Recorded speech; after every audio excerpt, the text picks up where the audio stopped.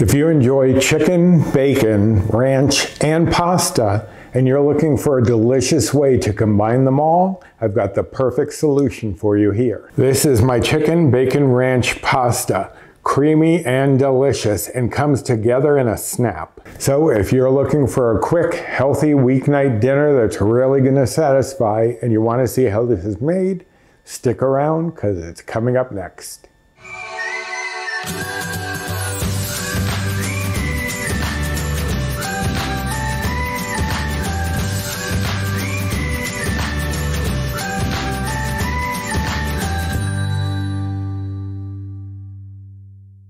Hello and welcome to my kitchen. My name's Roy. I'm a home cook and amateur baker, and I'm here on this channel sharing recipes that have helped me to lose over 125 pounds, whether those recipes are mine or someone else's. Now today is one of mine, and it is my take on a chicken bacon ranch pasta. I know there's all sorts of recipes for different chicken bacon ranch type of things. I am doing a pasta because it comes together pretty quickly, so it makes a great weeknight dinner.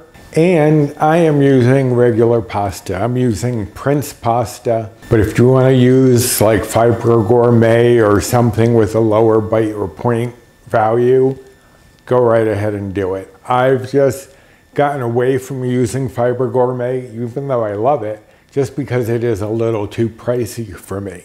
So I'm going with regular pasta, and the rest of the dish isn't really going to add too many bites or points to make that a problem. So let us go over the ingredients. I have here 1 pound of chicken breast, and I've cut it up into 1-inch cubes. What I did was cut it through the middle, then sliced across to make all of the cuts. If you have thinner breasts, you don't have to cut through the middle, just cut them into about 1-inch cubes. It doesn't have to be precise. You could, if you wanted, even use rotisserie chicken or cook your chicken breast ahead of time and shred it. You could do that in here as well. You would just have to add it later than I'm going to add it, obviously. Here I have 8 ounces of pasta. As I said, it's just regular Prince pasta, nothing special. I have here 1 cup of fat-free cottage cheese that I have pureed. That is typically what I do in place of fat-free ricotta.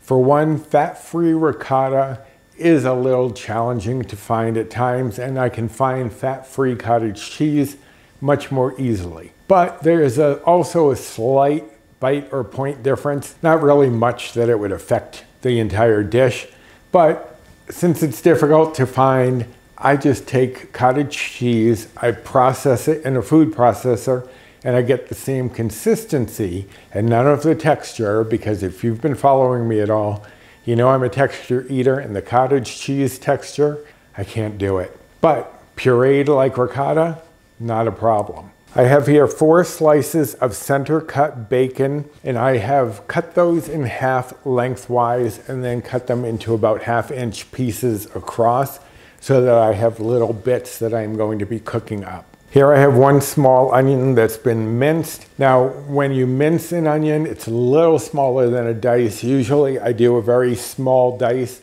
and then just run the blade across it to chop things up a little more finely. Just small bits of onion. You don't want big chunks of it necessarily in this dish. Here I have 1/4 cup of almond milk. That's at room temperature, as is the fat-free cottage cheese, because I'm going to be adding it to a hot pan. So I want it as close in temperature as I can to the pan so that it doesn't end up curdling. But you could also replace that 1/4 cup of almond milk with a 1/4 cup of chicken broth. But at the end, you may decide that you want your sauce a little bit thinner. You can just add another splash or 2 of almond milk or chicken broth if you change it up. The chicken broth will just dilute the dairy flavor of the dish, but it would still be fine. I have here 1 tablespoon of minced garlic. That is about 3 cloves if you prefer to mince it yourself. And here I have 4 teaspoons of ranch seasoning mix. That is divided because part of it is going to go on the chicken, part of it is going to go into the sauce later. So it's divided, 1 tablespoon here and 1 teaspoon here. I also have a 1/2 teaspoon of salt and a 1/4 teaspoon of black pepper. Those are all the ingredients that you need. You really don't need much. I'm going to get my pasta water heated up and start cooking that. And we're going to get started with the bacon. So I will be right back. Okay, so before I start with the bacon, I'm just going to combine my teaspoon of ranch seasoning with the salt and pepper and just combine that with a little bit with my fingers. And then I'm just going to coat my chicken breast with it. Toss that around to coat all of the chicken breast with that seasoning. Okay, now I'm going to set this aside, and now I'm going to start the bacon. You want to start your bacon in a cold pan. You don't want it to be hot, because what would happen is once it gets in there, it's going to start to seize up because the heat is going to make it contract, and you don't want tiny little bits. You want this to slowly render. So I'm putting it in a cold pan and then turning it on over medium-high heat. And I'm going to cook this until it is nice and brown and crispy. So I'll be back. Okay, so the bacon is just about done, and I'm stirring it frequently so that it doesn't start to burn. If your burner is too hot, then you definitely want to turn it down from medium-high, but medium-high works for me. I'm going to drain the bacon on some paper towels here, so that way it has time to crisp up as it's sitting here. Okay, and I'm going to set this aside, and what I'm going to do is going to remove all but 1 tablespoon of the oil in here, of the bacon grease. So I'm going to take a tablespoon, measure that out, and add that to a little bowl here. And then I'm going to take a paper towel and some tongs and clear out the rest of that grease. We don't want any more than what we need, which is a tablespoon. And from what I've heard, the grease is supposedly counted in the bites, points, and calories. So I'm okay with using a little bit of it. You just don't need a lot. Okay, and then I'm going to add the bacon grease back in along with the onions. And we're just going to cook the onions until they soften. And since they are minced, it's only going to take about 2 or 3 minutes. So I'm going to bring my chicken back in. And my pasta is finished. I have it over here resting in a pot in the strainer on top, and I did spray it a little bit with cooking spray just so it wouldn't end up sticking together. So if you have to hold pasta for any length of time, just give it a little spray and you won't get those big clumps of pasta. All right, so the onions have softened and they're getting a little bit of color. So I'm going to spread those out to the edges and add in our chicken breast. And now this is going to cook about 5 to 7 minutes. You want to keep stirring it as it cooks. But usually for the first minute or so, I just let it sit here and get some nice color. Then I will flip it, get some color on the other side, and then just keep tossing it fairly frequently so it doesn't scorch. But give me 5 to 7 minutes and we're going to move on.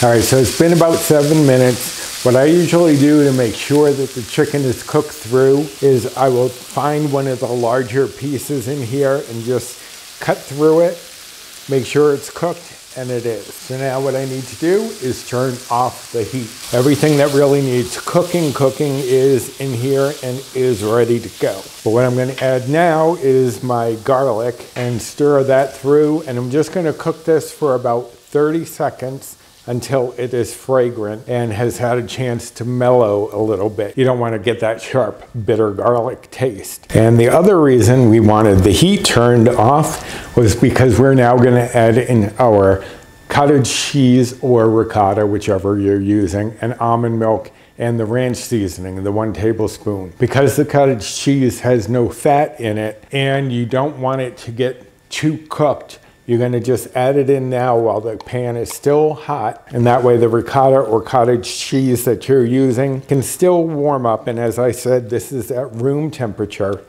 so it's going to incorporate a little more easily. And we're going to add in the almond milk and sprinkle over the rest of the ranch seasoning. And we're just going to stir this through. And it may look a little liquid right now, but you also have to remember the pasta is going to be going in and soaking up a lot of that. So it won't be until you've added the pasta that you'll see if you need to add maybe a splash more of the almond milk or not. Now, one thing I will mention so you don't think that you're doing something wrong, the fat-free cottage cheese is kind of like you can see little specks of it throughout. That's fine, that is normal, that's not anything to worry about. So don't think that it curdled because you're seeing little specks. That's just exactly what it's gonna look like. All right, so I'm going to take my pasta and add that in. And because I sprayed it, it should break apart easily enough to get in here and mixed with the sauce. So you're just gonna toss that to coat everything.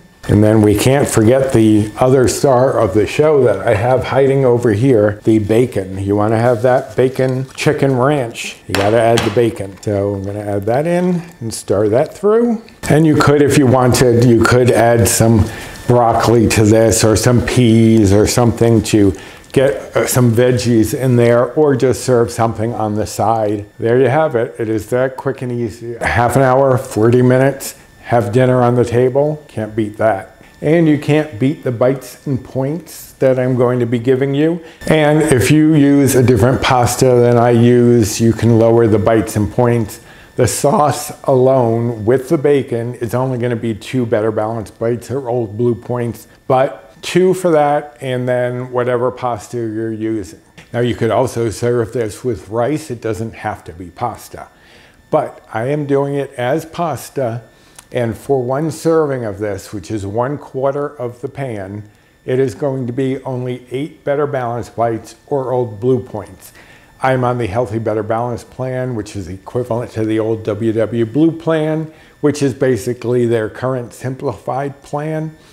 So somewhere within there, you can gauge where your bites and points would be. And if you are following calories, the calories for 1/4 of this is only going to be 400 calories. And if you are following macros, the fat would be 5.8 grams. The carbs would be 48.8 grams. The fiber would be 2.3 grams. And the protein would be 36 grams, again, using what I'm using. If you are using whole wheat pasta, that'll alter things. Any kind of change you make obviously could change bites, points, and calories and macros. So just input it as you're doing it in your recipe builder. Now this can be stored in the fridge for about 5 days or so, or you can freeze it if you are doing meal prep. You can double up on this and you can store it in the freezer for about 3 to 4 months. So it's definitely something that you can meal prep and get ready ahead of time. But if you enjoyed this recipe and this video, I'd appreciate you doing the usual: like, subscribe, comment, share, and hit that notification bell for the next time I upload any sort of video. So hit the notification bell and you'll be alerted whenever anything's going on with this channel. If you would like the recipe for this, it will be linked directly down in the description box below. Also down there is the link to my blog itself if you're looking for any of my recipes or just want to explore and see what other recipes I have available. Also down there you'll find my Amazon storefront, my Built Bar rewards, Fetch rewards, Skinny Tips code, and my social media if you'd care to follow me over there. I have Instagram and 2 Facebook groups that I am part of. So check out that description box for all sorts of information. And if you're not sure how to open up the description box, under the title of this, you'll see some words and you'll see at the end, show more or more. Just click that and it opens up the description box. All right, so I think it is time for me to get dinner on the table, and I hope that you'll be enjoying some of this yourself very soon. So until next time, bye.